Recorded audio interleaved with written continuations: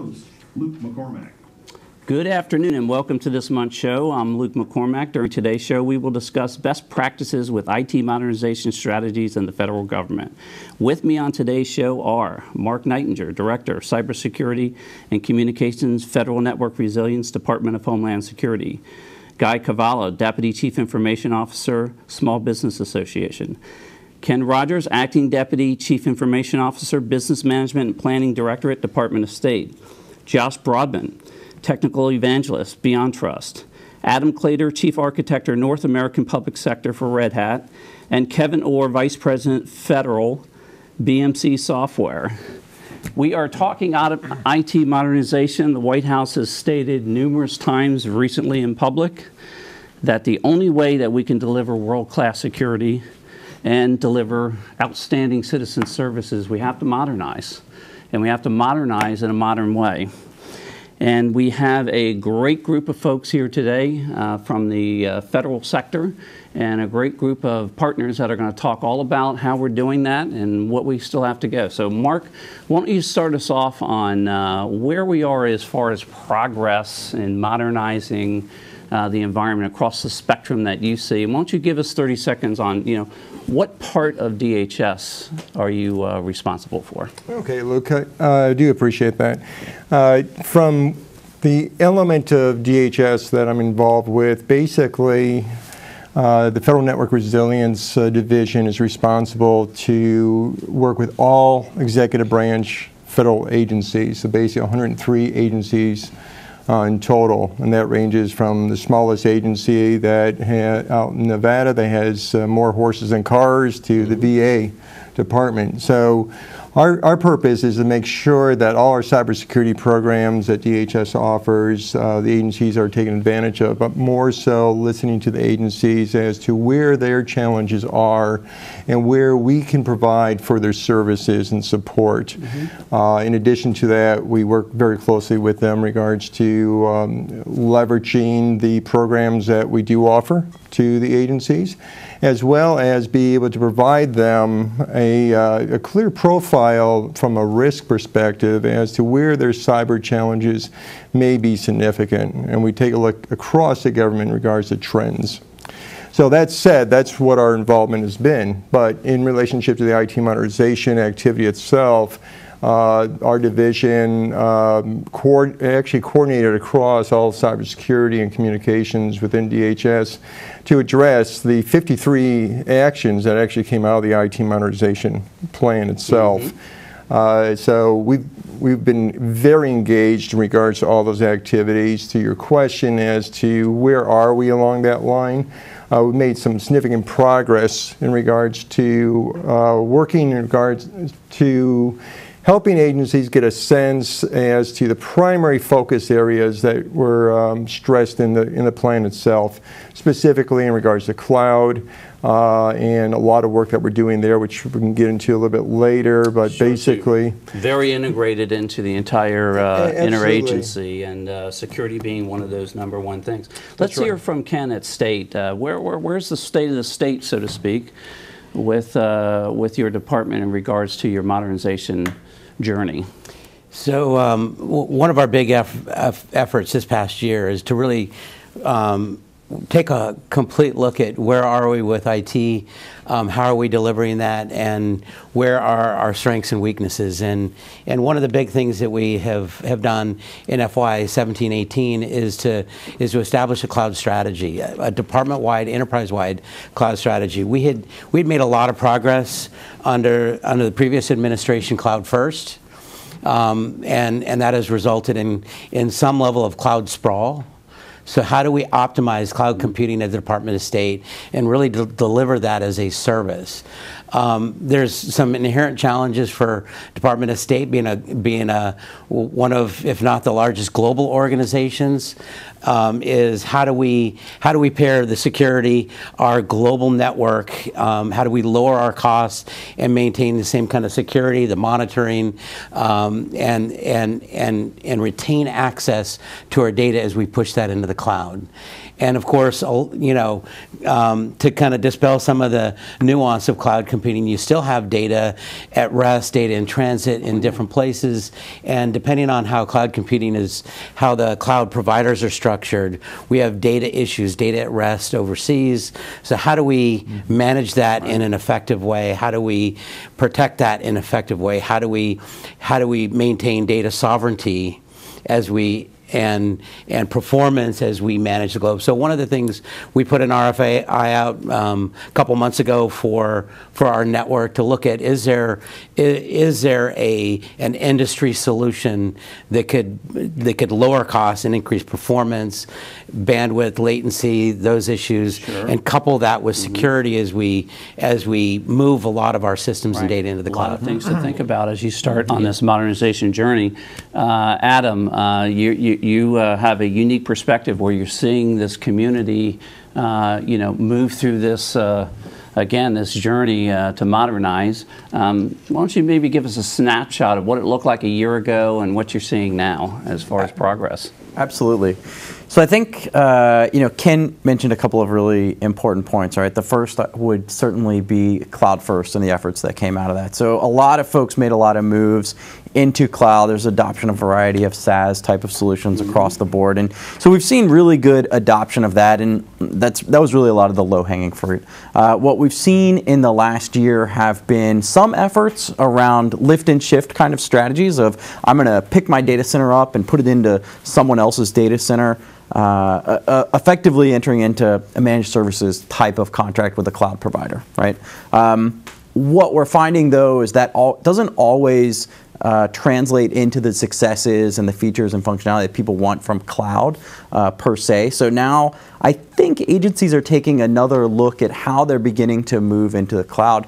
We're seeing a much more significant adoption of containerization, as well as automation of existing workloads, and trying to use that automation as part of the modernization strategy to then move those workloads into the cloud. Right, as you start to do these organic builds into the cloud, you really get to use all the features that are available in that type of technology. And there's always some unintended consequences as an early adopter trying to move into this. Guy, how about at SBA? You guys are on a roll over there as far as your modernization efforts. Why don't you give us an update as to what's been happening over the course of the last few months? Sure. In addition to being Deputy CIO, I'm the executive sponsor of all of our cloud modernization efforts. But the most important thing is, while I love modernization, if it doesn't improve the agency mission, that's not where we are. So everything that we're doing to modernize is to help SBA perform our mission better. Last year, one of the primary goals of the President's Management Agenda, right? Absolutely. Citizen services. Last year, Maria Road, our CIO, and I decided that we would not replace our aging, falling apart data center and move to the cloud, but it was falling apart so fast we could not take a long time. So in 82 days from the first meeting I held till we had an ATO, we had our cloud data center built. But that's so old. That's last year. This year, we're very excited that OMB and DHS selected us to be one of the TIC modernization pilots. And for the non-federal listeners, a TIC is a trusted internet connection that is run by DHS to look through and monitor all network communications. It was built 10+ years ago, and what we were finding was tremendous latency with anything that you were doing in the cloud to bring it back through the TIC. So in a 90-day pilot, we were very happy to report, and the report will be coming out, that we could use native cloud tools to not only match the intent but exceed the intent, and this is going to have a massive impact across government as far as how you do cybersecurity using tools that you may already own. Which is significant, right? That whole backhaul hairpin type of situation that everyone was having with the TIC across the federal community was a big barrier to accelerated cloud adoption. Well, we can't talk about modernization unless we start talking about identity management and everything associated to good hardened security. Josh, what's happening at BeyondTrust, and what are you seeing out there across the community as we look to modernize? So I absolutely agree with Adam as far as with data centers and looking at cloud adoption and containerization of things. At BeyondTrust, we are looking forward into DevOps and securing the keys and such that are going to end up in containers as the DevOps move forward. In addition to that, we're also seeing a large push to make sure that two-factor authentication is enabled across the network. And so we're utilizing some of our session management and password vaulting technology to be able to put a front end that allows two-factor authentication and certificate authentication against some devices that may not support it already. And we know that, the majority of the cyber breaches started with a hijack of credentials and then, accelerated privileges, et cetera. It's a playbook that's run over and over. Kevin, how about at BMC Software? I know that you guys are working with a lot of the different agencies. What are you seeing out there as far as progress across the community? So it's interesting, Luke. We're seeing an awful lot of things. The migration to cloud we've talked about. I see that every day. I also see that the fact is we're looking at multi-hybrid clouds. Asset management and discovery becomes a big piece and play into it. What do I really own? What do I own on the other side of the cloud? What's really there? Then I also start seeing how am I going to optimize my clouds, and then how's performance and analytics? What are my SLAs? How am I working through that process? Really, really interesting stuff that's coming through. And then compliance. Compliance is the big one here. I don't want a certain set of compliance for my internal data center and a separate set of compliance in the cloud. Right? How do I streamline and put one set of compliance across everything and know what it's working? The other big factor that we're seeing right now is we're getting to the point where we're getting a lot of people in the government are starting to retire. Right? I was at a big agency yesterday that is very, very concerned at 2023 when things spike that they may not have the right people here to go through it. So we're really focusing on the automation process in IT, and people are calling us in to how do I automate processes today, because I'm going to have fewer people in the future. Right. How do I reskill my workforce and hire in some new workforce? And maybe we can talk a little bit about the workforce challenge as we look to modernize. Let me start with you, Adam, in regards to, I always like to talk about just a specific program and highlight one that could be of interest to the community. I know that Red Hat is in a lot of agencies, a lot of the ones that have done the early adoption. Can you highlight a program that you guys are working on as far as in the modernization effort? Yeah, we are. We're, like you said, we're basically everywhere, and so I think name an agency. yeah. Sometimes they don't appreciate that. So what I can say is that we've got a lot of extensive modernization efforts going on, and so I would say that sort of throughout the government we are seeing modernization. I think what I find most interesting is where some of the legacy activities that may have formerly been based on even COBOL or ADA type of technologies, we're finding those are being containerized and deployed out in platforms. So when we think about airframe and even radar type modernization efforts throughout the Department of Defense, we're finding that containerizing those workloads and bringing, as was mentioned, some of the DevOps capabilities to those efforts are moving forward quite rapidly. So we're really excited about those. It's really amazing to see how things are getting engineered through these different types of technology to keep the movement going. Guy, I know there's a whole bunch of activity over at SBA. Can you give us one program that you're working on there that you'd like to highlight? Sure. What I mentioned a little bit earlier, our tech modernization pilot has turned our cybersecurity view of the SBA world on its head. We are now Big Brother. We can see everything. We see everything that every employee is doing around the SBA, and again, we do have employees internationally. Some of the new rules from the administration about not taking government furnished equipment overseas. We now are at the point where before we wouldn't know it. Now we are calling managers and finding out, is this employee on official travel, and if not, shutting off their accounts and then revamping their equipment when it comes back. So what we started as a tech modernization pilot really, as I said, has really revolutionized our cybersecurity visualization of our world, where attacks are coming from, and we're just using out-of-the-box cloud cybersecurity. But what is fantastic about that is what that model, that configuration that you all have put together, working very closely with DHS, is going to benefit every agency once they sort of harden that and institutionalize it. I think it's fantastic, so I applaud SBA for that. One last thing on that, Sure. Luke, what we've done a little bit different, and I still see it's hard for our industry to break out of, is we took the cloud tools and turned them on-premise. I still see a lot of agencies trying to go, okay, I have my on-premise environment, so I'm going to keep doing the tools and everything I've done with that for years,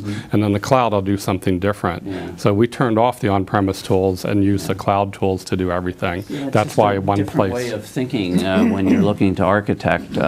Ken, how about at state? Can you give us one program that you're want to highlight for the community? Yeah, absolutely. So one of our big initiatives, taking a page out of SBA's book, how do we modernize in a way that executes the mission of the organization. And one of the needs of our diplomats overseas is, we frame it as the untethered diplomat. How do we equip and enable them to have access to their data anywhere, anytime, in a secure fashion? Mm-hmm. So we're doing a massive consolidation of our mobile device management capability, consolidating that, optimizing that for use on BYOD as well as government furnished equipment, and then expanding our Wi-Fi program and really looking at how do we leverage that access and capability in a secure way to access the data. And this is really bringing that customer satisfaction up to a level where you really can take your iPad or phone or device and you're in meetings and you need the data and you need to make sure it's protected. Mm-hmm. So that's one of our, we're moving out on that very quickly this year. Diplomat, I love it. Josh, how about at BeyondTrust? What are you seeing out there? You want to highlight a program that may be of interest to our community? So a lot like Adam, a lot of our customers don't necessarily like their names being mentioned, but we see a lot of what I alluded to earlier, where you have network appliances that can't fully be secured, and we're worried about, obviously, credentials being overutilized and leveraging our solution to be able to take care of that. We also are seeing our solutions being used to reduce the threat vectors that are there. So rather than having administrative credentials on Linux boxes or on Windows workstations, you can actually leverage our solution to make sure that those credentials aren't used and end users still have productivity that they need. So we see a lot of those initiatives as we're working through the government. Fantastic. And that, once again, that identity management, very key as we broaden this footprint, right, and open up the aperture. A lot of vectors that need to be accounted for. Ken, how about at BMC? What do you see, or excuse me, Kevin at BMC, what do you see in regards to specific program there that you'd like to highlight? One particular customer, it's interesting, they provide Medicare, Medicaid services and claim services to 100 million Americans. Okay. So think about the scope. I guess we scope. can figure out who that is, You right? think about the scope of what it takes, right? You got a people problem and you got a cybersecurity problem. And one of your big pieces is you got an automation problem. How do I patch, right? So what we see out there, our average clients today still are taking 183 days after a known vulnerability to patch. Right? That's on average across the globe for our customers. So we've got to shrink that vector. And they've done a really good job of taking a look at this and automating the process from putting the STIG in place, going through the compliance just like you would do manually, and do full closed loop compliance. Now that is a game changer for them.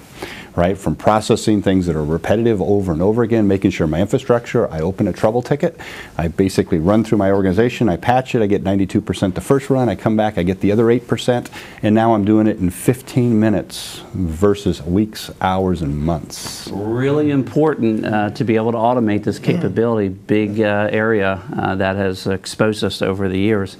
We're going to take a short break. You've been listening to the Federal Executive Forum on Federal News Radio, 1500 AM and federalnewsradio.com.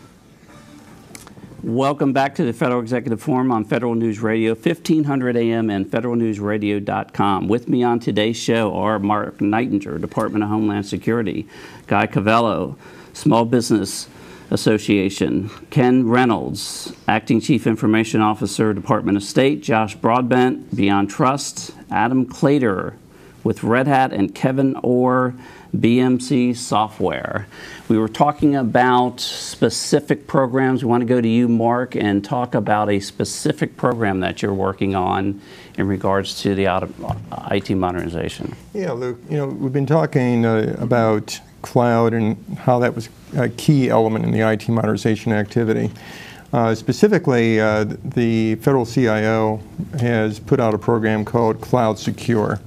Now that sort of ties a lot of things into that in regards to the initiatives under the IT modernization efforts. From a DHS perspective, we've been working with OMB in regards to a number, basically 5 pilots to identify how we can better be able to address both migration to the cloud, but also utilization of the cloud to address a lot of the latency issues associated with our current tick structure.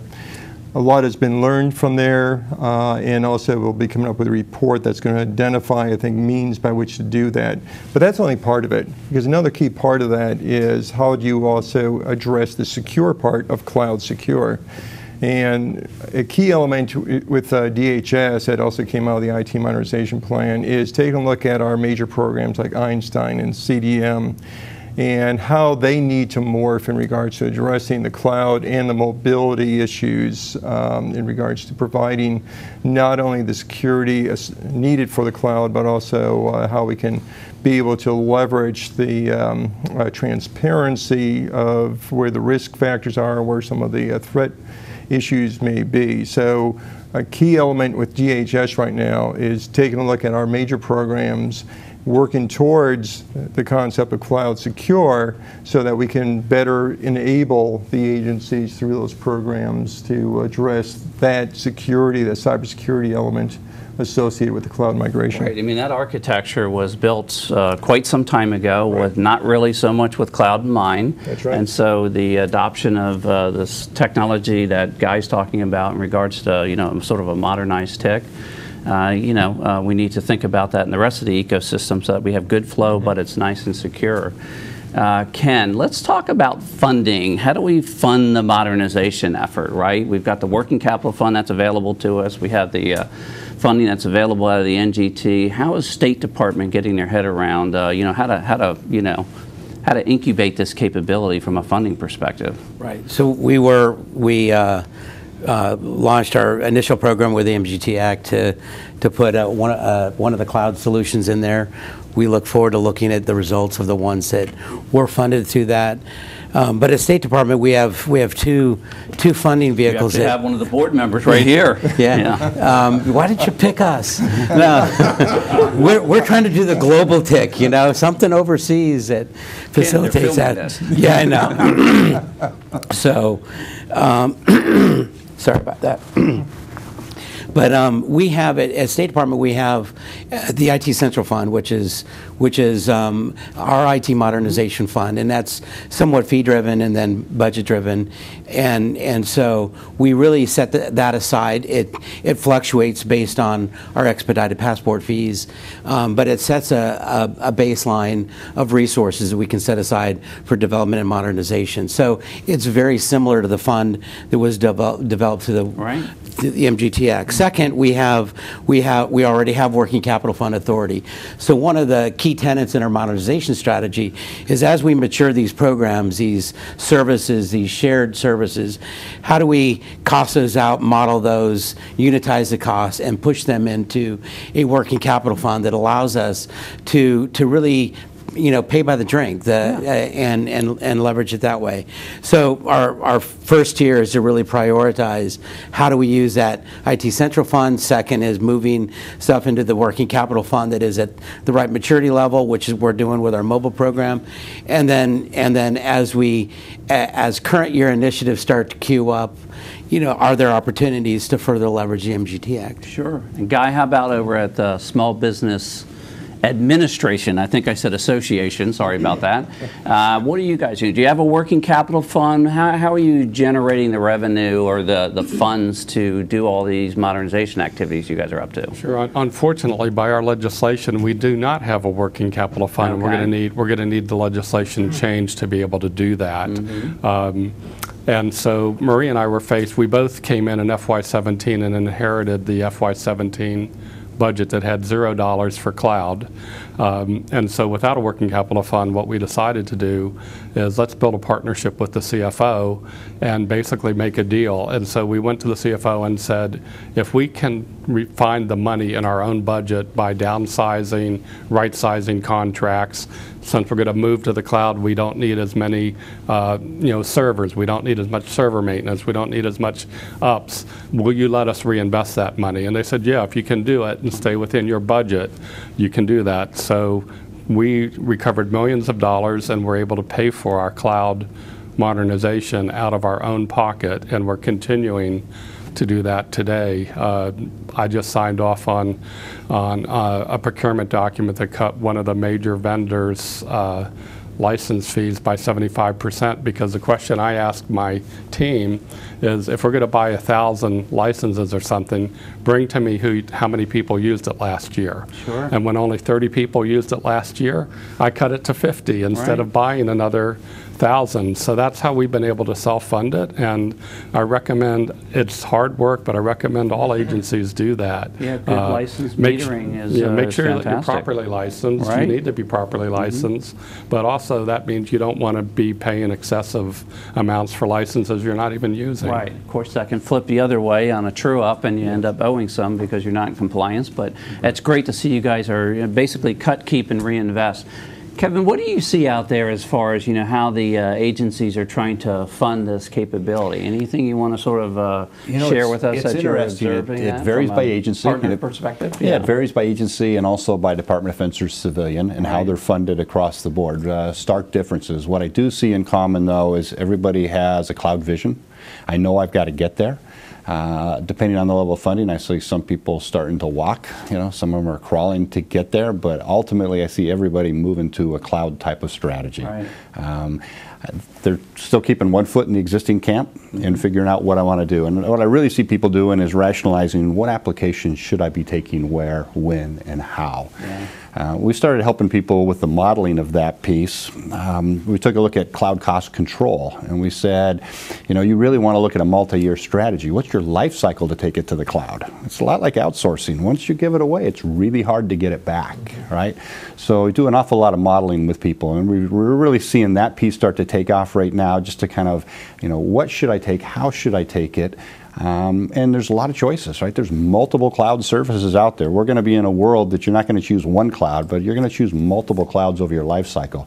So really, how do you manage that aspect of your business across the board? And that's what we're getting called into an awful lot. Sure. Adam, how about at Red Hat? I'm sure you're seeing a lot of different sort of techniques being used, so to speak, as far as how people are approaching this from a funding perspective. Perhaps you're working with some of the agencies that are using some of the MGT funds to modernize. You want to Absolutely. give us some insight there from where you sit as far as Red Hat's concerned? Absolutely. So I think it's very much crawl, walk, run, right? It depends on the individual agency. I think that, as I mentioned earlier, containerization is beginning to play a lot of a role in that. Automation is really key, as has been mentioned. I like to say that when we've automated our way into a cloud, we've begun to automate our way out of a cloud as well.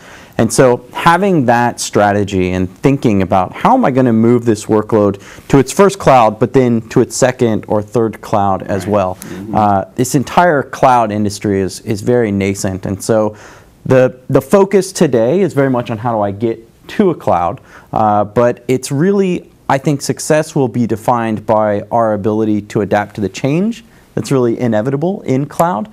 So the ability to move workloads quickly or efficiently, to maximize the value, which is being able to move any workload to any cloud based on mission or cost requirements. You certainly don't want to get stuck into a single cloud and then never be able to exit out of that. And so I think that agencies are beginning to think really diligently about that, and approaches that maybe last year were a little closer to lift and shift. Now we're seeing this multi-cloud strategy. Right. I think we're all on this journey of learning how to fund it, learning how to procure it, and then learning how to consume it, right? That's right. And then, of course, manage it.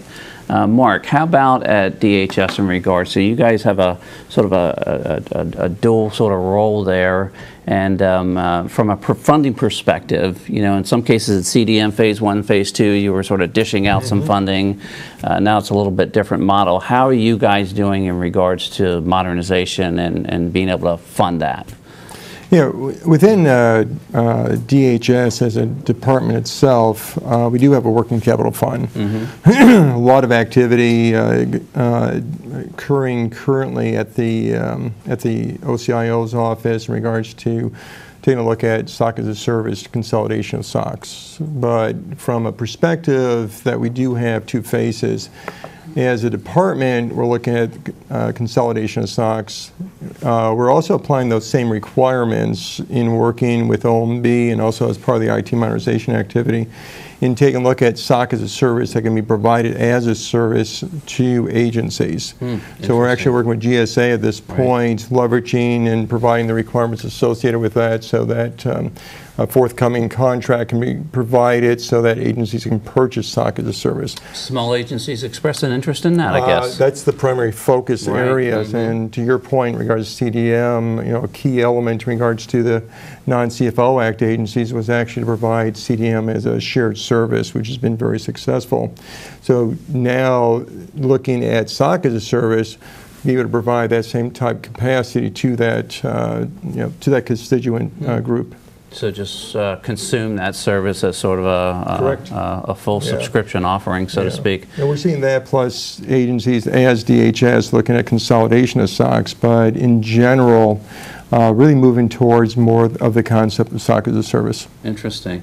Joshua, we always like to talk about lessons learned, and I always like to hear from the partners because, again, you guys have the advantage of looking across multiple agencies and sort of, and you know, a lot of times in the private sector as well. Can you tell us maybe some lessons learned that you're seeing out there as everyone embarks on this movement? Yeah, so there's a couple of them. First and foremost, a lot of times as people are looking for sources of funding and they're doing this particular movement, choosing the vendors on CDM became more about who the integrators wanted on CDM rather than the full breadth of products that were on the CDM list. So that became a challenge for some agencies because they weren't fully prepared for what they were going to get with those integrators when CDM funded that.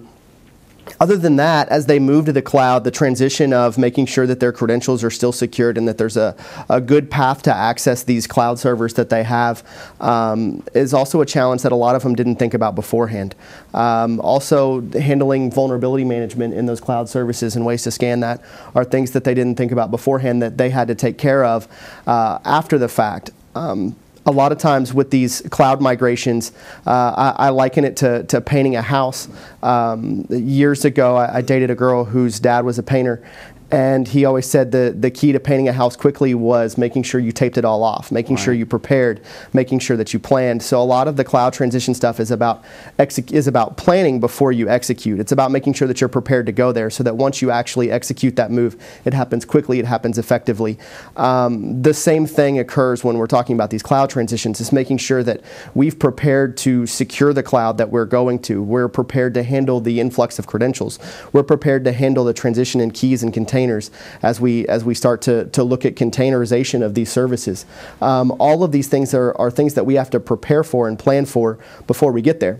The mistake that happens is, and 82 days is a fantastic amount of time to be able to transition completely to the cloud. But there's a lot of agencies who set themselves up for failure in expecting that they can do it and they can mimic that. Sure. And they're just not ready for it. Right, or end up in things like cloud sprawl that Ken was talking about. You hear that a lot. Ken, how about a lessons learned there for the from the State Department in regards as you're moving on this journey that you'd like to highlight? So one of the lessons learned in terms of getting ready is people in the organization, and it's a huge challenge. In your opening remarks, you mentioned modernizing in a modernized way. Right. There's still that cadre when they hear IT modernization, they want to build in parallel, buy, build, maintain, lift and shift, and bring in an army of contractors and let's rethink this. They may or may not do business process reengineering to really create those efficiencies for the business. And then there's those that really get cloud and understand this is a very different value proposition. It's a paradigm shift. So how do we identify those individuals? How do we develop and start moving parts of the organization around so we can get the momentum to do what we need to do as we mature and optimize the environment? Right, reskill and find those early adopters and go. Guy, I'm sure you have some lessons learned you'd like to share with the community. Sure. On the technology side, the hardest part, and I've talked to multiple agencies about this to make sure it wasn't just us, is connecting the cloud through a high-speed pipe. Right. It took us longer to do that than it took to build the SBA cloud and get an ATO. And what we're finding is it's taking most agencies 3 to 6 months to do it. So part of your strategy is if you think we're going to build a cloud and like us do it in 82 days, but then you're going to start migrating things, if you only have a small VPN connection, it's going to be a very tough migration for you. So that's something I think we need to do better on. And I know I'm part of the CIO Council's committee on cloud and modernization, and it's one that we're going to spin up a subcommittee to look into and see, has anybody found a way to solve that problem and get it down to 30 days or 45 days. It seems so obvious, right? But very important. Adam, how about at Red Hat? Give us sort of the #1 lesson learned that you're seeing out there across the community that people are just sort of stumbling into and seem to have to resolve over and over. Absolutely. It's a huge cultural change, right? And so we're talking about not just how do I manage cloud, but how do I write new applications? How do I implement agile development practices? How do I do all of this? And so at Red Hat, we're taking just tons of our government customers through our Red Hat Innovation Labs, which we take the application developers out of their home environment, work them through a paired programming situation with some of our developers where they learn how to write modern applications and then send them back to build a center of excellence within their agencies. And so getting out of your element, learning these new skills and being able to deploy them alongside your teams and bringing back even a minimally viable product as you do that based on business requirements, I think is beginning that cultural transformation. It's 1 to 2 teams at a time, though, really throughout the organization of how do we modernize in a modern way, sure, as you mentioned. So we're just finding ourselves spending a lot of time teaching folks how to do that. Right. It's a journey, right? Kevin, how about at BMC? What are you seeing out there? #1 lesson learned. #1, I would say a couple different things that are coming through. One that I've seen that has worked really well, kind of playing off of what Adam just said here. A lot of people are focused on technology for technology. Right? How do we change that process? I've got one example where an Army leader joined another command, came in and looked at it and said, let's not focus on the technology, let's focus on what is the mission? What is IT going to enable? Right? Let's change our strategy going forward. Because we're sending things, we're off rushing to the cloud, but what are we really changing? Are we doing the same thing and just shifting our costs? Or are we really taking a look at it? I'd say the one thing that I'm seeing in organizations that are coming up with fabulous automation projects are people coming out of the blue, meeting with the top of the organization and going, what 3 or 4 or 5 initiatives can I map my technology back to?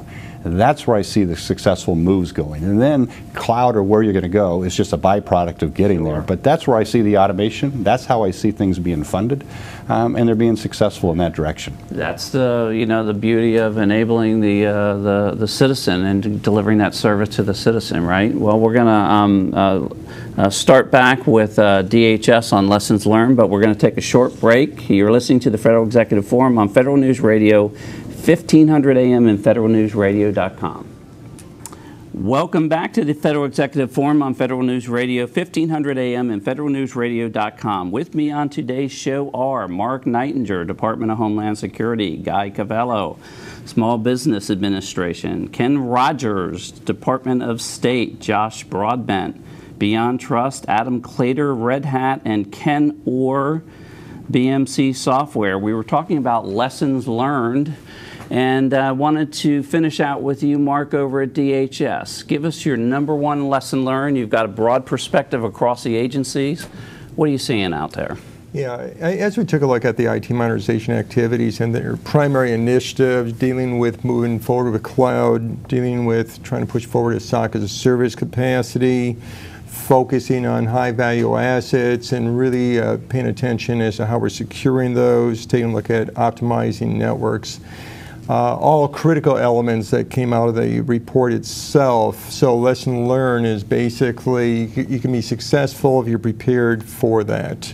In other words, agencies are fully taxed in many instances in regards to workforce, budget, and a lot of new initiatives that they're trying to manage anyway.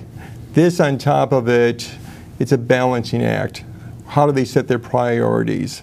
So a lesson learned is ensuring that as we're moving these new initiatives forward, that we're considering the ability of the agency to effectively be able to embrace them, and also to work very closely in regards to the budget cycles and with OMB and things of that nature. So a lot of activities occurring. It's going to have significant changes with the agencies. I think the lesson learned is that future planning for these major changes is necessary within the agencies so that we do have the right workforce and right budgets in place to be successful. Hearing this over and over about, you know, good planning, thinking this through, right? Trying to get all the different pieces and parts together before you launch on this journey is really key.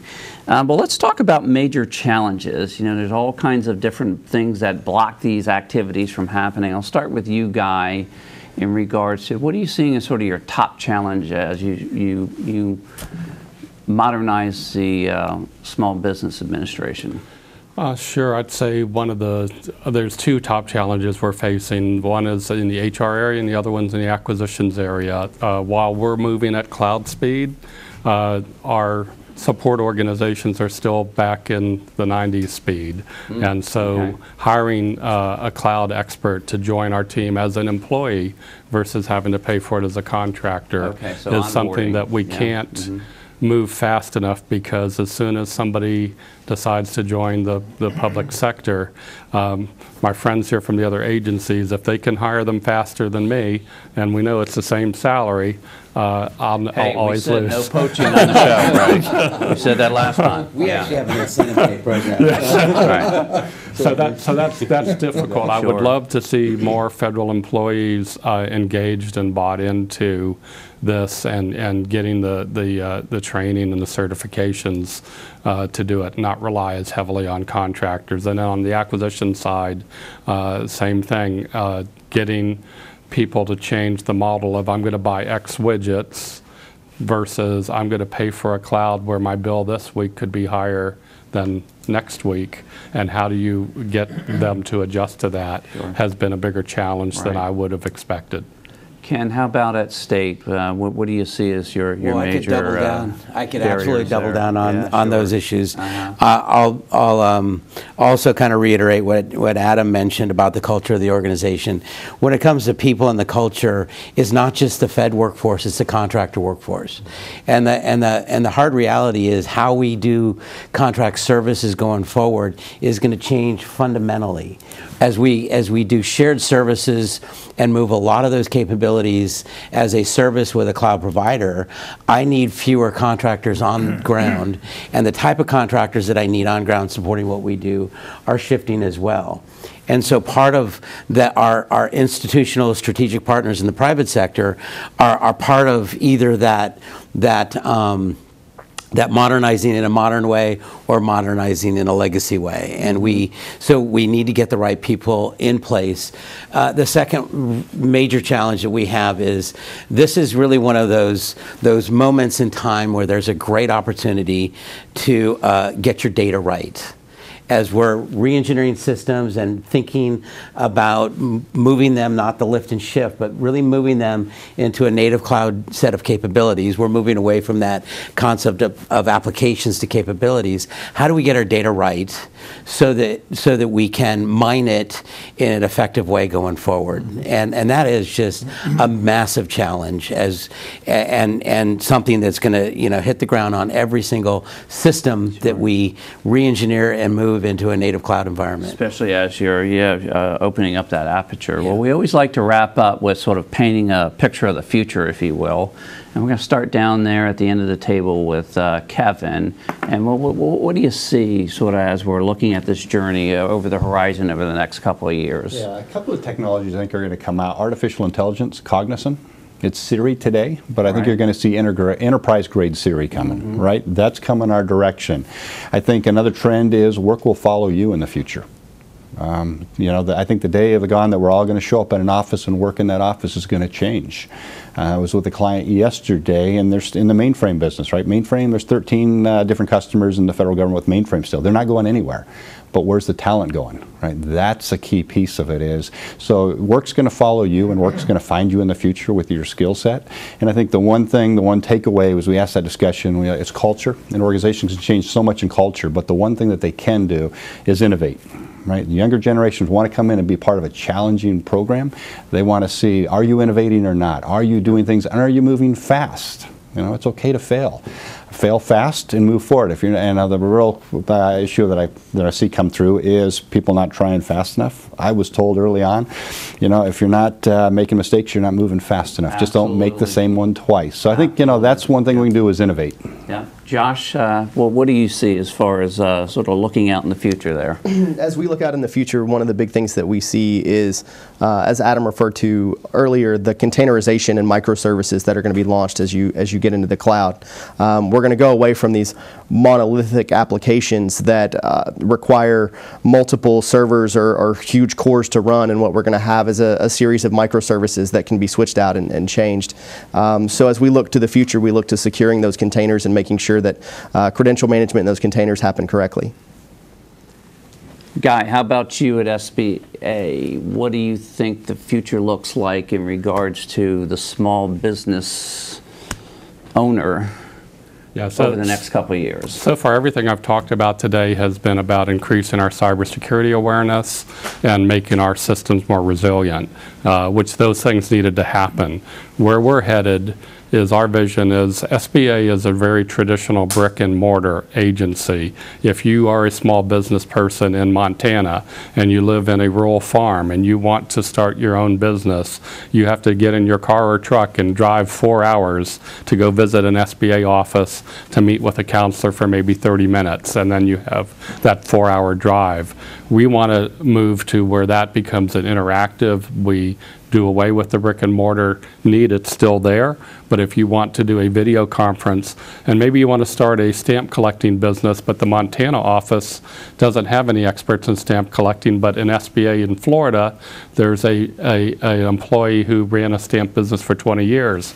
I'd rather talk to the person in Florida than my local one. So we want to change the way we work, use the technology to transform us from brick and mortar to anywhere. And then, as Kevin mentioned, the artificial intelligence, SBA has been around 65 years. We've probably been asked every question that you could possibly ask about what does it take to start a small business, what type of reports I have. We have all of that information documented. We already right now are working on AI agents to read those databases to automate that process so that someone at 2 a.m. if they want to can log in and get that question answered. It seems like it's ripe for a full knowledge management type of capability, right? So that any question that's been asked of the SBA already has a solid answer, right? And it always amazes me how many agencies and how many citizens have to go such distance to get to a citizen service. So this is all about enabling in a digitized way. Adam, how about at Red Hat? What do you guys see as far as the future in regards to the federal service? You guys have a strong private practice as well. Paint a picture for us. Yeah. So I think in addition to kind of the undertones of automation and containerization that we've been speaking about today, I think there's just a drive to be much more responsive to the line of business within the government agency. And so what we're finding is that, this mantra of fail fast, try often, the ability for agencies and especially the CIO organization to respond to the demand of their line of business faster is only going to grow.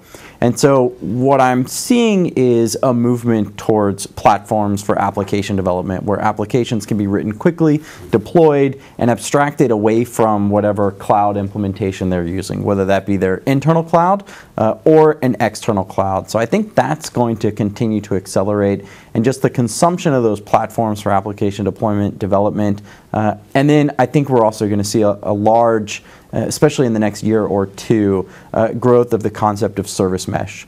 So how do I manage all of these microservices in such a way that I have the availability and the capability to provide those application needs to those lines of business? And just be able to sort of stitch that together, right? Absolutely. And sort of fuse it together very quickly and build a microservice.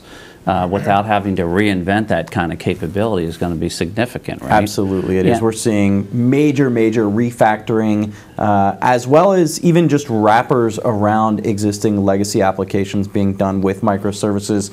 As that microservice footprint grows through an agency, how they manage and control those is going to be critical. Right, and you know, it's almost like a code library for microservices, right, where you can just pull this stuff off the shelf and sort of, you know, stitch it together very quickly and deliver on the goods. And also being able to do a microdose, right? In other words, you know, that fail fast, you know, do it in a small, tiny little blast zone, so to speak. I think so that's experiment, right? That is the most important thing to understand in the fail fast mantra, is that our unit of work is much smaller, so if we fail, our impact is much smaller, right? Absolutely. We're not talking about entire systems failing when we say fail faster. Much smaller, much quicker, much less expensive of an issue there.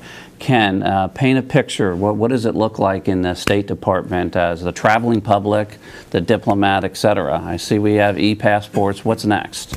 So the two bookmarks in our IT strategic plan are data and IT workforce of the future. And so we've talked a lot about modernizing the technology and getting that right. But one of the big push is that we have over the next 5 years, data is our sustained asset. It is a strategic asset. And how do we make better use of that asset in dealing with the tough political issues around the globe?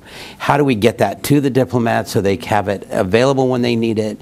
They can layer it, they can structure it, they can visualize it in order to facilitate their mission. And so how do we bring this together in a way? And a big piece of that is having the right people, both on the contract side. We have the civil service and foreign service that provide the IT capability. As we move a lot of our stuff to the cloud, I have a workforce overseas in every one of my embassies. What is the IT, the foreign service IT job of the future as we move to the cloud? It's moving to those consulting services, a whole new cadre of IT expertise needed in the federal government that we have to get to if we're going to deliver IT well for the mission. And then the final big piece, exactly the same issue that SBA has. We're doing a hardcore reformation program for our IT acquisitions. IT in the federal space cannot be done without IT acquisitions being done well. And so we've got to get that in place. You really need to modernize the hiring, modernize the acquiring, so that you can modernize the environment, right? That's really what we're talking about here.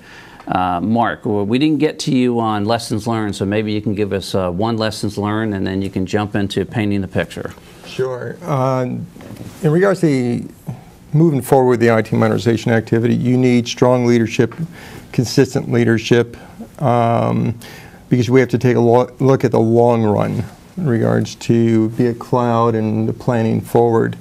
And with revolving door occurring with the CIOs and CISOs leaving and the number of acting in place, that has caused a situation where the long-term planning and sustainment because of the leadership change is a challenge. So that's a lesson learned. In regards to looking at the future, increased sophistication in regards to the type of technologies government is going to be using, in regards to mobility, the cloud, AI, zero trust networks and things of that nature. That in parallel to sophistication increases in regards to cybersecurity threats. So we have to be smart in regards to the way that we're addressing cybersecurity in regards to not only looking within the government sector as to solutions, but we have to take a broader look, bringing in the private sector, industry, and such. And the Vice President a couple of weeks ago announced the DHS National Risk Management Center. It's that type of strategy that we look to the future on in regards to taking a look at the broad set of challenges that are being faced nationally, and apply that both in the industry as well as in government. The sophistication is going to increase. We need to be in front of that. And that tight private and public sector partnership is really cool and really important as well. Fantastic. Guy, give us your #1 priority, and I'm going to ask Ken and Mark as well. We got about 1 minute left. #1 priority for SBA. I said just continuing to modernize and reinvent ourselves and better delivering the mission, so that when the next series of hurricanes hit or disasters hit, we can get loans out to people and businesses faster, and we can help small businesses get restarted faster than we're able to do today. Which is a big part of our economy. Ken, how about at state? #1 priority. Modernizing our IT environment in a secure way. Mark? I'd say modernizing the way that we're approaching cybersecurity to ensure that all the sophisticated changes that are occurring are secure. All right. Well, this has been a fantastic subject and a fantastic discussion. I really do appreciate it and thank the guests for taking the time from their busy schedules to join us for this program. I'd like to thank the sponsors, for without we do not have a show. I'd like to thank the good people here at Federal News Radio who make this program so successful and enjoyable. And most of all, I'd like to thank you, the listening audience out there that tune in every month. You're listening to the Federal Executive Forum on Federal News Radio, 1500 AM and federalnewsradio.com.